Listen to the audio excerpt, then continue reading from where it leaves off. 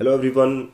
Today I'm going to show you how to drag and drop operation using picture boxes in Windows Form. So first of all, select the properties of Windows Form, drag enter, and also add a picture box on your Windows Form. So do now, this is the code, and you can do for the drag and drop operation using picture box. When we drag any picture from your computer and drop onto your form is easy.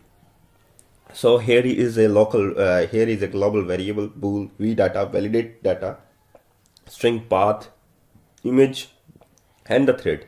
Okay, string file name,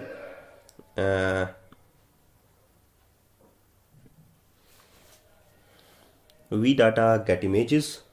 You can check this code and enjoy yourself. It's if you don't understand the line of the code, please comment it, and I request you, please comment it if don't understand the line of the code.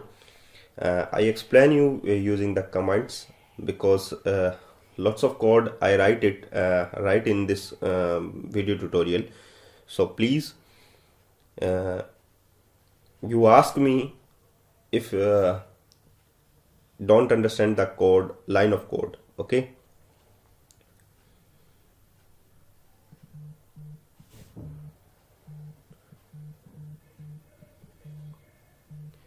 file name image thread equals to new thread start, save images,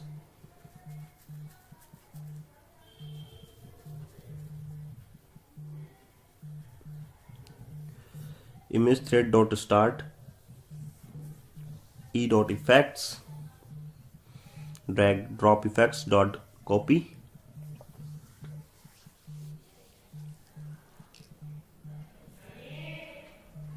e dot else, validate data else, none.